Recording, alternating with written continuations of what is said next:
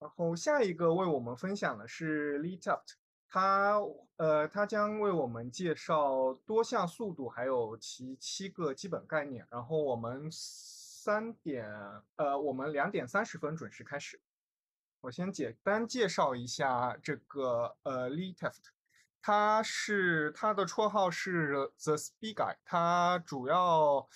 呃他也是多项认证课程的作者，包括 NSPA 的Speed and Agility，然后还有 Speed Insiders，还有Certificated Basketball Speed Specialist，Complete Speed，还有 Insider。这位教练，他主要是以提高速度能力为主。他之前也执教过很多运动员，包括 NBA、CBA 的一些运动员，还有那个MLB 的一些运动员，以及一些网球运动员。然后也曾经参加过很多的主题演讲与研讨会。Hey, hello, my name's Lee Taft, and I want to thank you for having me be a guest and to share some information on my program on speed development.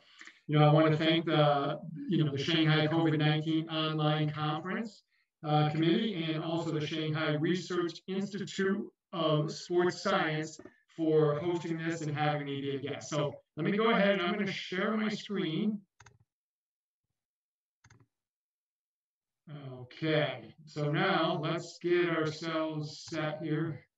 All right, so my topic is going to be multi-directional speed concepts and the 7 fundamental patterns. So we're going to take you through, my concepts of how I train, address, and assess speed.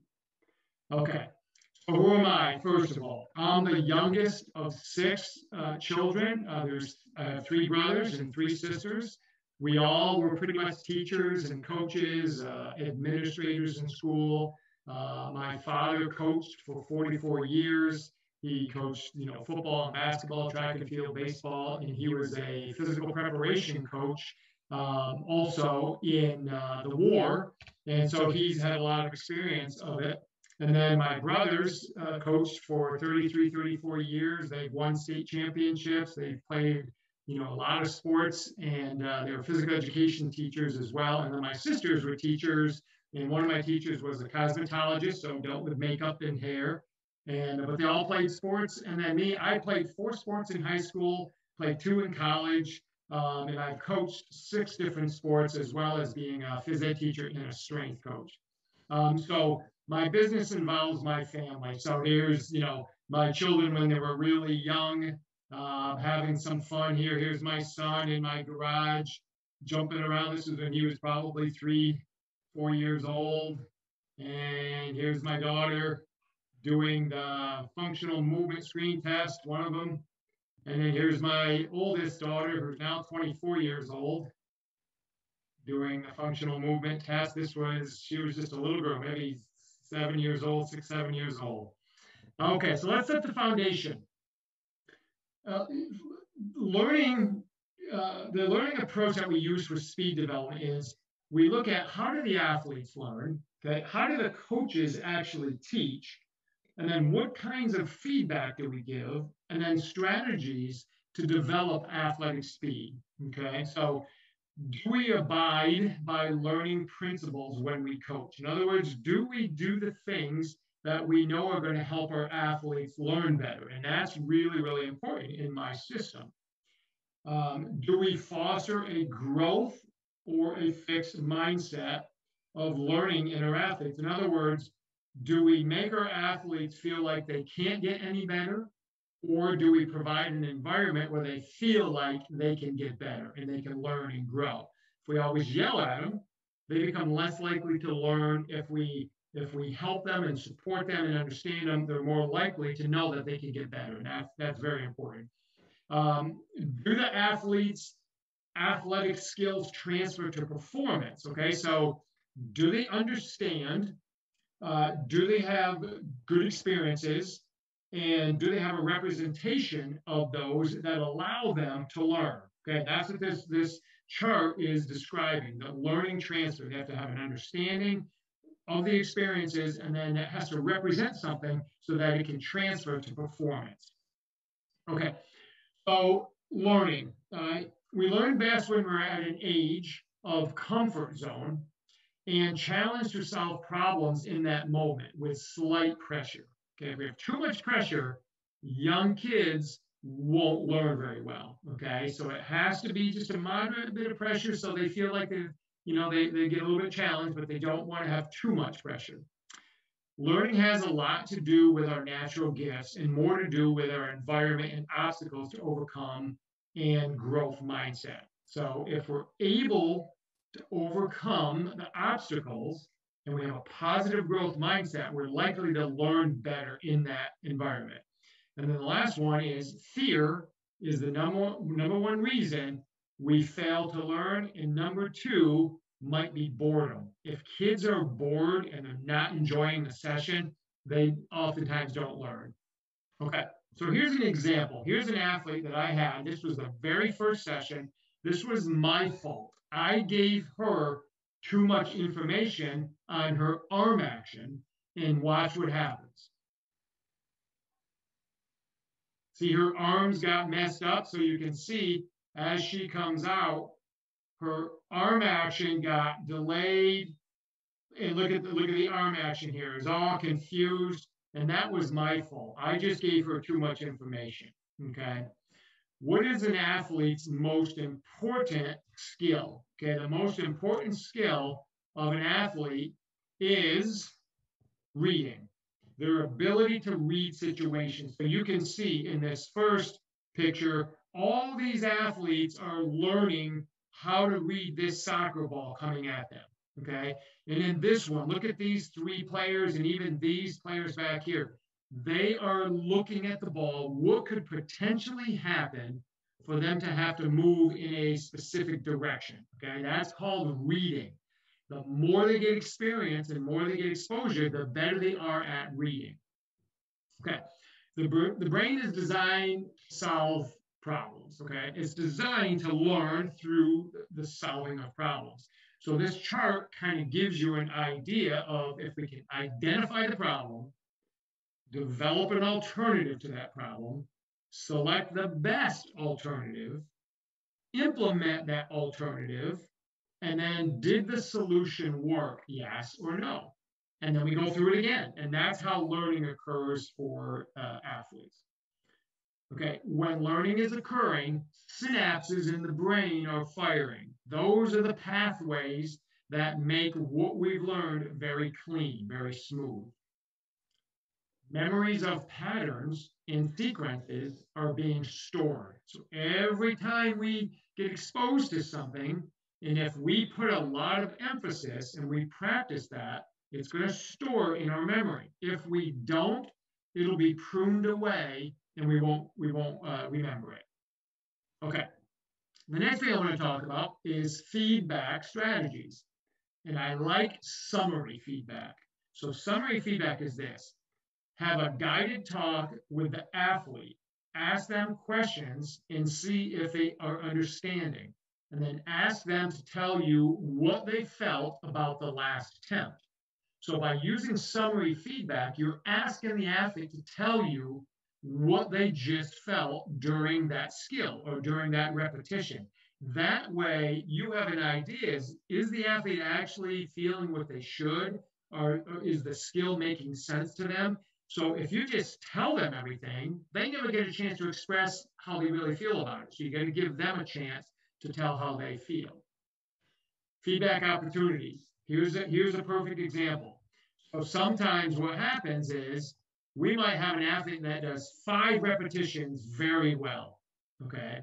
And they do 1 rep wrong, right? Compliment on how well they're doing. Because they did 5 things really well. Compliment that. Don't worry about the one they did wrong because maybe they just had a bad rep. They slipped or something went wrong. On the other hand, if they did 1 rep correct and 5 wrong, that's when you want to interject with some summary feedback. Say, hey, what are you feeling? Why are you, what do you feel like is not working really well, or what is working really well. And they'll tell you most of the time. They'll tell you, it just doesn't feel right, or my grip on the ball wasn't good, or whatever it may be.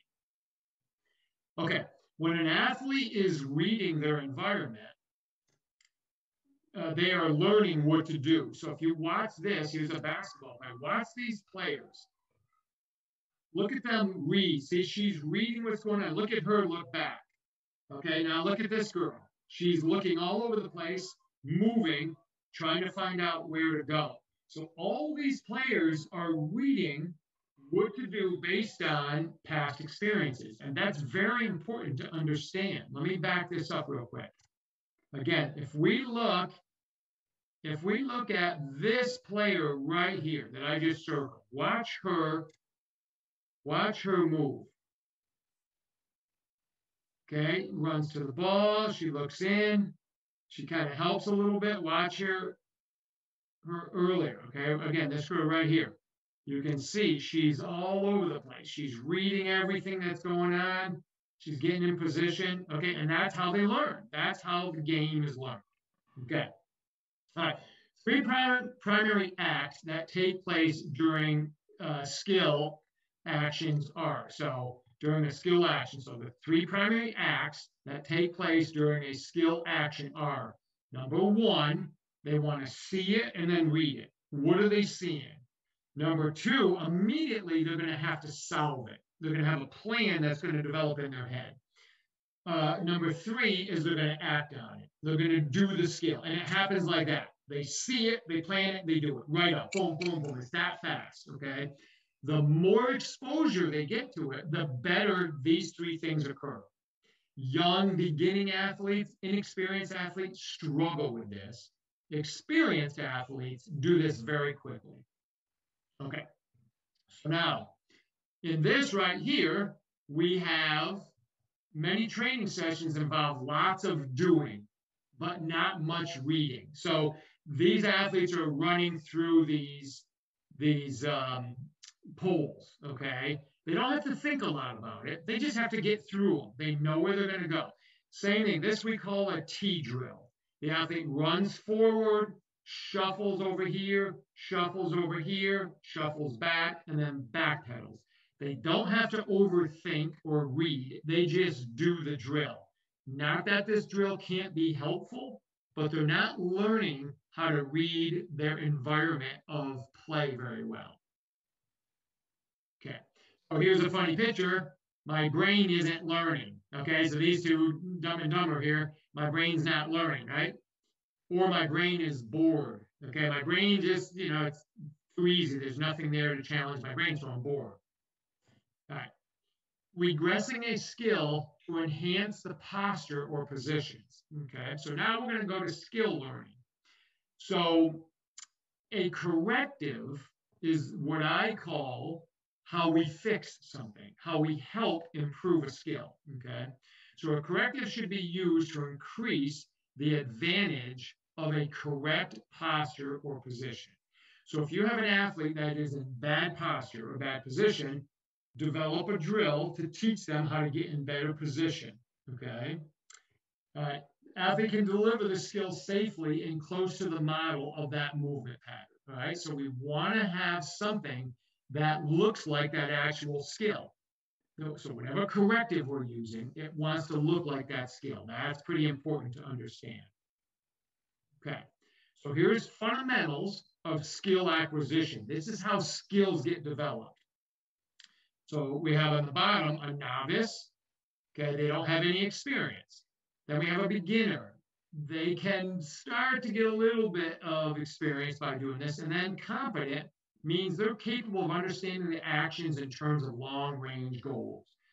Proficient is someone that perceives situations as wholes rather than in terms of aspects, okay? So they can see the game develop much better. And then an expert takes it to the next level. They can just look at something really quick and act very fast.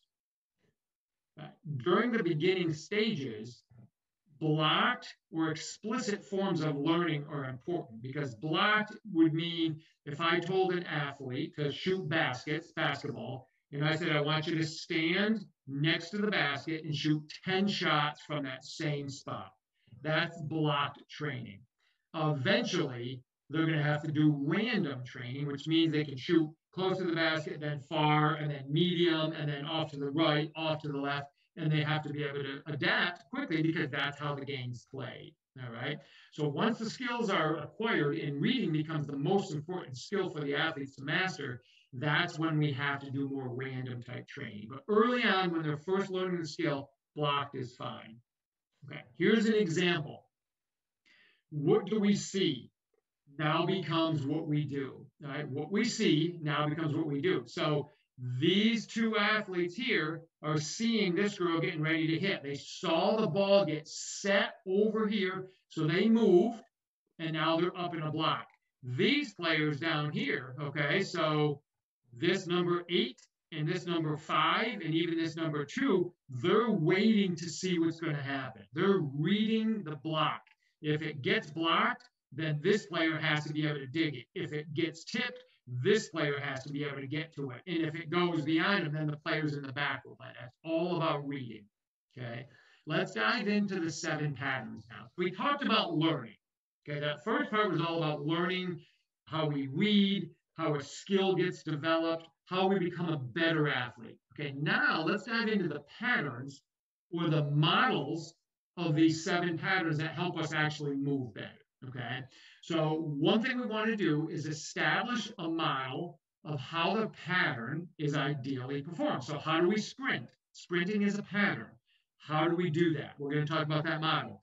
And then how about the variations of those models? Okay, because each sport has a variation of each of these models. So if I sprint in track and field, that looks different than if I sprint in volleyball, okay, which I don't get up to high speeds in volleyball, right? So the different patterns, the 7 is linear acceleration, sprinting, lateral shuffle, seen in basketball, lateral run, back pedal, a hip turn, and a jump.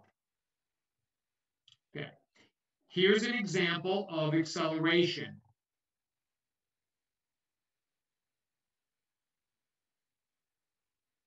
Okay, so if we watch this athlete in this model, look at, we got a really big arm action. We've got really nice, let me back it up. We got good leg separation. Look at right here. Separate from here to here. We got really good push off in a straight line, good arm action, good front knee position, and then she's going to push down and back with this leg. That's the model we want for acceleration. Here's another girl doing it who's working on pushing further ahead. So let's take a look at this. So as she gets set, she's going to launch herself out. Look at this big separation of the legs and arms. And now she drives down and back and continues that as she runs. Okay, that's the basic model of staggered stance acceleration. Okay, here's another one.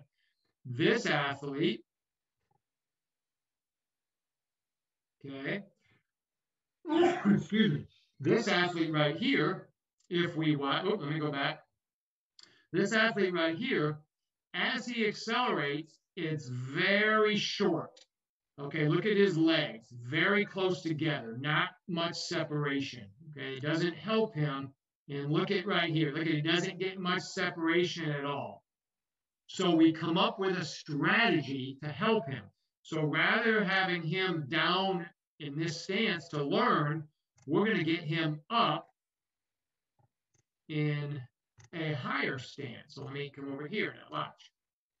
So he starts up and he rocks. Now look at the separation, okay? Look at the difference in those legs separating right there.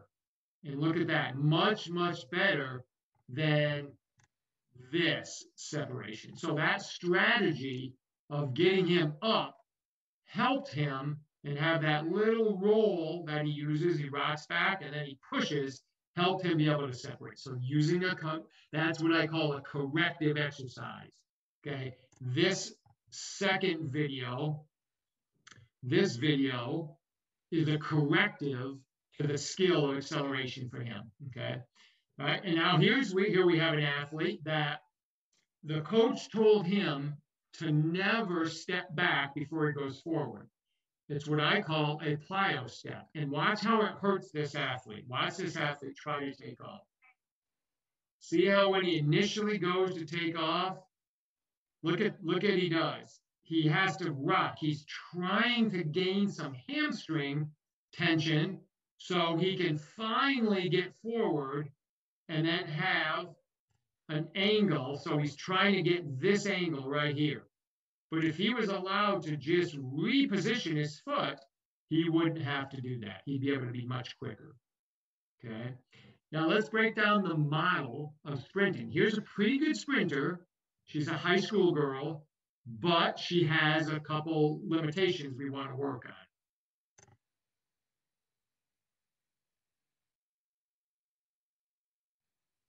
Okay. So watch.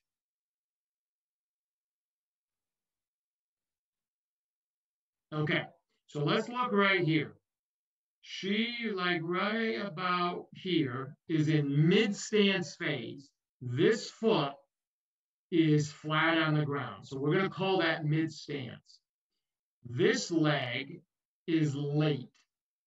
Her knee in mid-stance, in my model of sprinting, this knee should be already out here. So she should be right there when this foot is here. So she's late, okay? So teaching her not to be so dominant on the backside. And this is what I mean by backside. Watch. See this right here? She's stuck way back behind her. The leg gets stuck way behind. And you can see it right there. Look at, and what happens is she starts to arch her back, and she's getting into too much extension on the backside. This leg should be somewhere around here, and this part of her leg should be up like this, okay? It should be higher so she can pull straight through. All right, her arm action isn't bad. All right, this collapses a little bit too much. This is pretty good, her back arm action, but I do like that. She gets a long action to match this opposite leg. But again, see, this leg is very late. Her cleats are facing the sky, and I would rather her not be in that position at that time, okay? So you can see how she's way, look at this, way stuck back here. She has to be able to not let that leg go so far back, right? Okay. So now, that was pattern number 2. We did acceleration, and then we did sprinting. Now we're going to go into the lateral shuffle.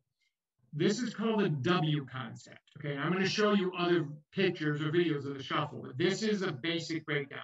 So what we see here is we've got, it looks like a W, okay, in our alphabet. We have the W. If we tip the W on the side, we get these angles right here, okay? And that looks kind of like this W if we tipped it over.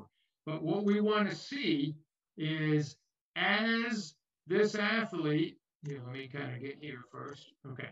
So as this athlete starts to take off and push, you'll notice that she maintains this angle. Okay, this angle right here.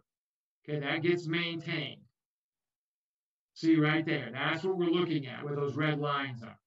So as she pushes, her back angle stays the same, and the lower body straightens out. That's what keeps her low during the shuffle, so she doesn't rise up too much.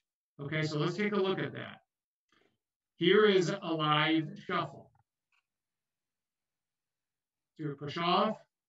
Okay, let's watch it again. All right, so if we watch, what we do is we get a push with the back leg. Foot is perpendicular, facing the direction that we're facing, right?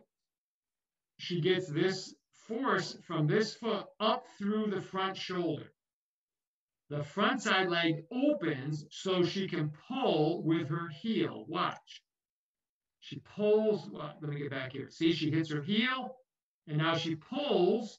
As she pulls, that allows her to recover the back leg, and they meet under her hips. And then she's able to push again, reach out, and pull with her heel again. And then she recovers, okay? And then she does the same thing coming back. That's the model of the lateral shuffle, the basic pattern. It changes based on sport. Somebody who does fencing, badminton, maybe tennis, soccer might do it differently, but this is the basic model, okay? All right, so here's the model of the lateral gait cycle. You can see how their feet meet together as they push. So we push with the backside leg, we extend the front leg out, and we pull. As they pull, and the backside leg recovers back, and the front side leg finishes under the hips.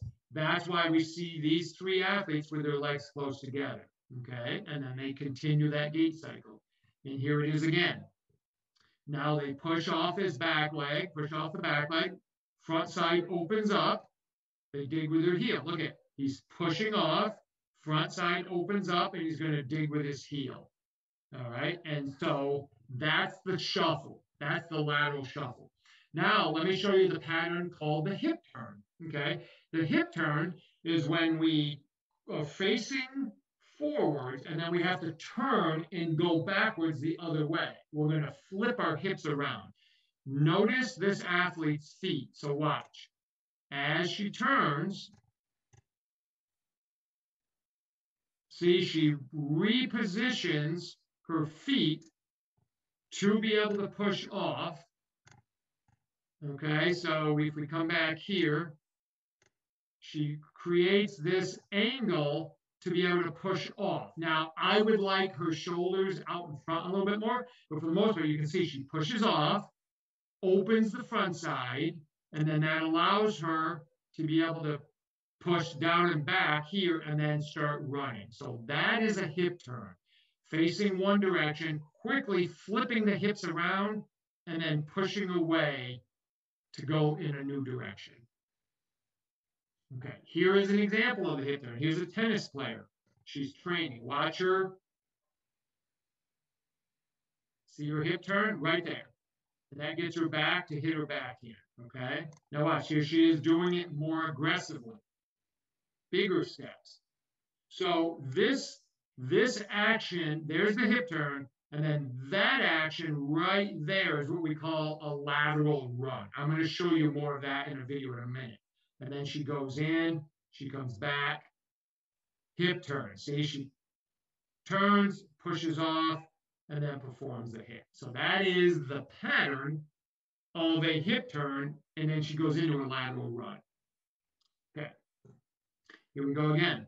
Here's a fun way to get them to do this lateral run. Watch these athletes chase the ball. That action right there, laterally run. Okay, so they're doing, or what I would call a directional step. Okay, now watch this. Look at all of them did the same thing. Look at them, the push, open, and then push. Watch. Push, open, they open the front side, and then they laterally run across. All right, let's show you again. Okay, now watch this. This is a perfect example of it. Watch.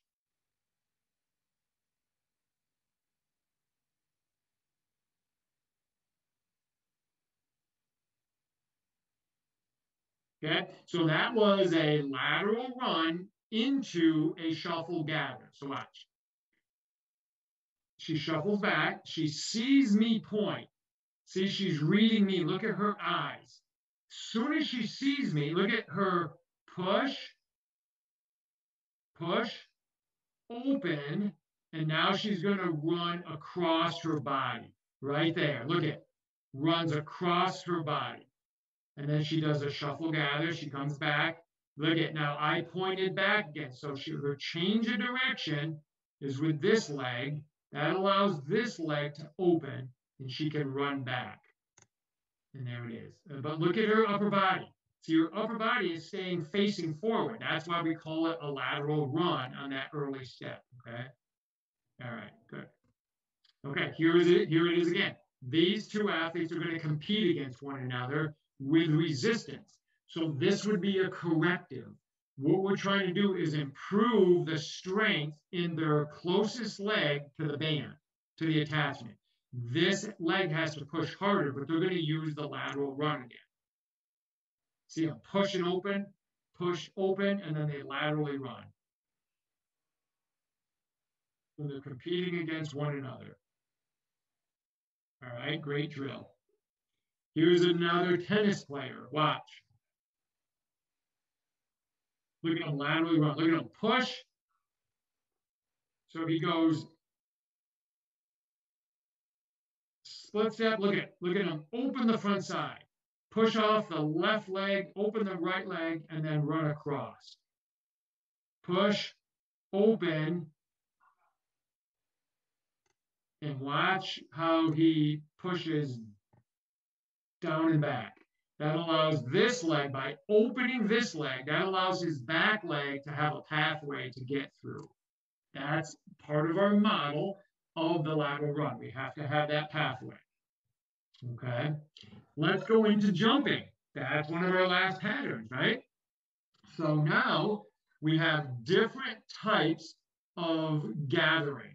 This athlete here on top, the taller athlete, is very much hip dominant. She uses her hips more. This girl is a volleyball player. This girl is a basketball player. Okay, they're just a little different. This one loads more on her hips. This one loads more using her quads or her thighs to jump. Okay, so here you can kind of get a little look. Let me move it forward so you can see how the loading and the landing. All right, you can see this top athlete up here. Look at the knees. We don't want that. This athlete down here maintains really good knee position. All right.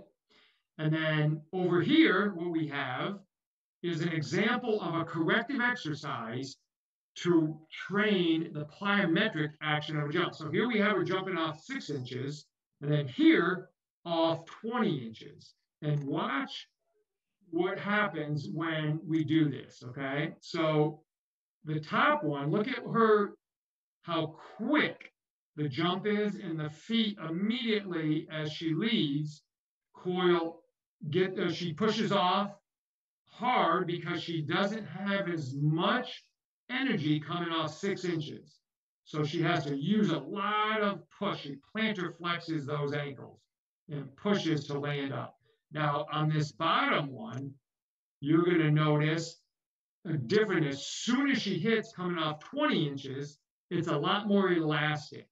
So when she hits, you'll notice, look at the difference in the angles of the top and the bottom.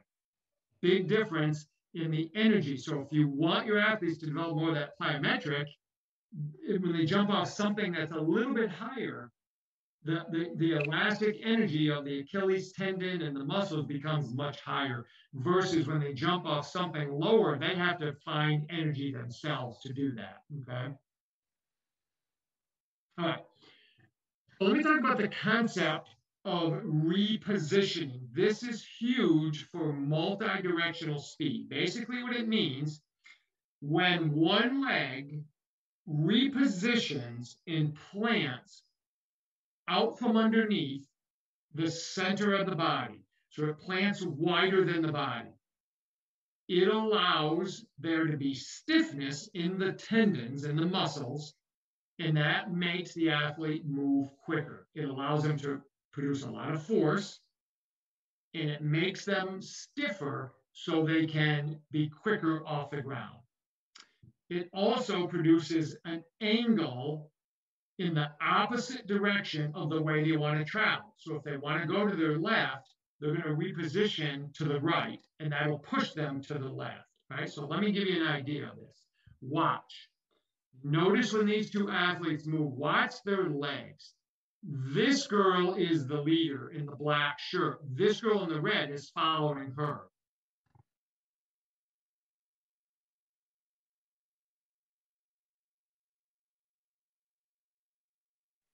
Okay, notice, see the repositioning? So look at this. It's off the ground. She sees her ready to plant. So what does she do? She plants. Okay, and then she goes a little more, and then she plants again. But it's always, watch this leg. Right there. See, she goes from here, and she repositions wider. If she used that foot plant, she's in a bad position. This goes back to the correctives to be able to change directions. All right, so this is a really, really important skill to be able to have. They reposition their feet to be able to move. Okay, here's another example. You're going to see this athlete watching me, so she's reacting to her environment, me, and she's going to perform hip turns, lateral runs, shuffle, change the directions, and it's all based on my command.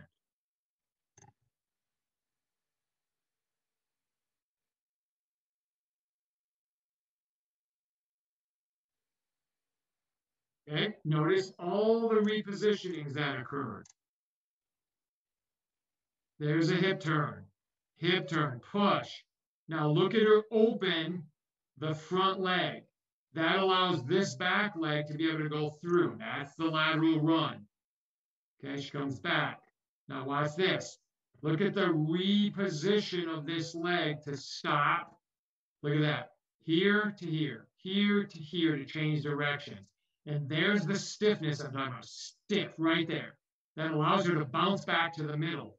And there it is again. Very stiff.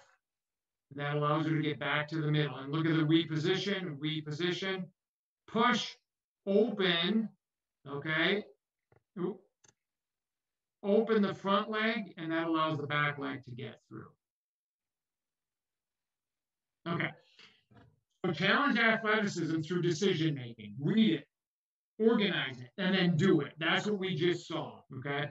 Now, what I'm going to show you now is a video of my two daughters doing some drills, okay? We call these Tier 2 and Tier 3. So Tier 2 means the athlete doesn't know which way they're going to go and they're not sure when. So they're not going to know until I toss the ball. Once I toss the ball, then they'll go get it, whatever one I toss. You can tell I have two tennis balls with me. A Tier 3 means they're going to make a change of direction with it. Okay, so you're going to see it. I'm going to let this play and I'll kind of talk through it. So notice her arm action. She does a good job of using her arms to go and chase the ball once she recognizes. See her reposition her feet? So now watch this daughter who's younger. She doesn't use her arms very well to run. She's just trying to reach and catch. And see how? So we would use correctives for her for acceleration because she needs to use it. Now this is a Tier 3. So she's changing directions twice. Okay, she's going in one direction and then another. Go there, and then find out where I put it and go get the next ball. Okay? So I think we're going to get another one here. Watch her reposition her feet. Look at reposition, and then hustle. That's what we're looking for. Okay. Now, one of the biggest things you can do for your athletes is put them in positions to learn how to read another athlete's movement.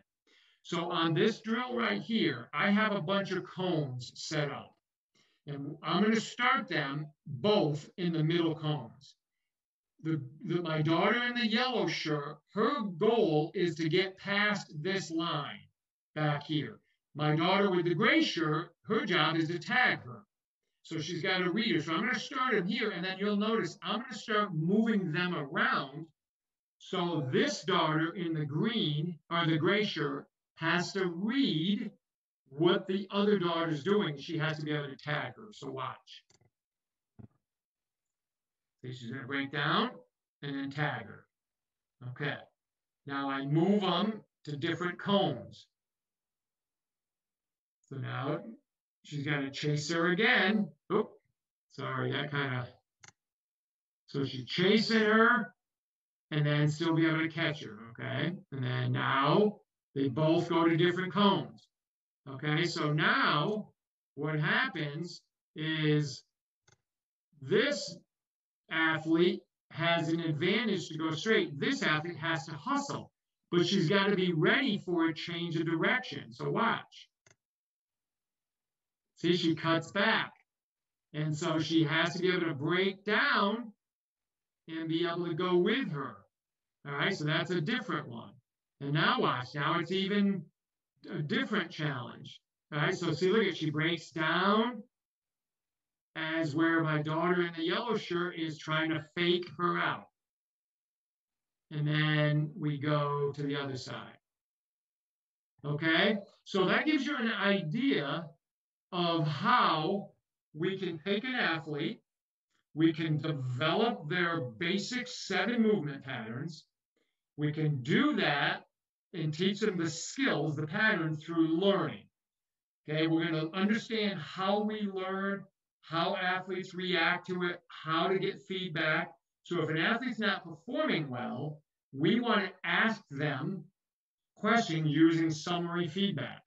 Just ask them, what do they feel? That's really important for them to be able to develop the ability to tell you what they're feeling. And then that lets me know what I need to do next. Okay. So, in summary, first of all, thank you for letting me share this with you. But in summary, understand how athletes learn. Okay. Reading is a huge component. Athletes get better the more they have a chance to read in their environment, the more they get to see things. Number 2, establish foundational patterns so greater versatility can be born, which means if they can do those 7 patterns of acceleration, sprinting, shuffling, lateral run, back pedal, hip turn, and then vertical jump, all the variations, if they can do those really well, there's really not much they can't do athletically. They can do any of those patterns really well, okay? The last thing is allow the process to be enjoyable and include the athletes in it. So don't dominate by telling them what to do all the time. Sometimes you got to see what they need and ask them what it is that they need so that you can help them. Okay. So I want to thank you for the opportunity to share this information. Hopefully it was helpful. If I can help at all, feel free to contact me. And if you would like, please, you feel free to use these videos to kind of study. And hopefully it helps you understand a little bit better about how athletes should move and how we can break down these patterns. Okay, so I really appreciate it. Thank you very much, and I wish the best for all of you. Thank you now.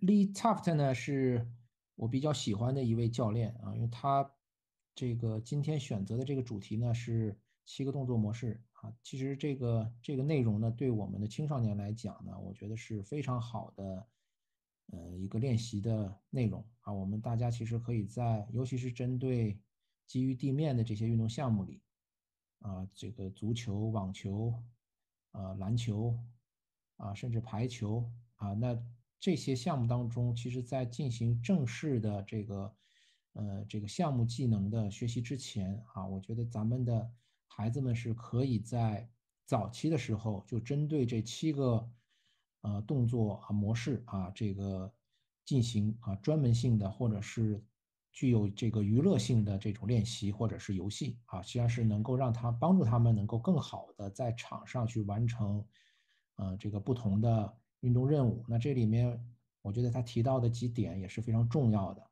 啊，其中一个方面就是这个 reading 啊，也就是阅读啊。其实我们很多时候我们看到了在小年龄段啊，我们的教练员在组织训练的时候呢，进行的都是大量的这个没有阅读的这种封闭式的这种运动任务啊，比如说进行绳梯的练习啊，比如说针对固定的这个标志筒、标志盘的这个练习啊，其实这些练习呢，在一定程度上是可以帮助到我们孩子进行这个脚步训练的。但是呢，随着他们对于这种任务的这个逐渐熟悉之后，那这类练习呢就渐渐失去了对于他们认知方面的这种挑战。所以呢，这类练习慢慢的可能就变成什么呢？就退化成是一种热身了。它没办法真的是帮助孩子们能够在运动场上进行这样一个运动表现上面的这种迁移。我们其实应该把更多的这种开放式的这些练习呢，能够去融合在我们的移动类的练习当中使他们能够通过视觉通过听觉甚至通过一些事件来进行这种我们称之为叫灵敏的练习所以我觉得今天的这个 Taft 的这个切入点非常适合我们的青少年的这个方面的训练我并不是说不赞成大家采用这种绳梯类的这种练习进行脚步训练，但实际上这类练习做到后面，第一，它就已经失去了这个趣味性失去了很多的挑战性导致很多孩子我会发现他们在进行这类练习的时候呢，就专注度会非常低也就是他们的注意力会下降而且呢，他们做的一些都是重复类的这种动作，所以呢。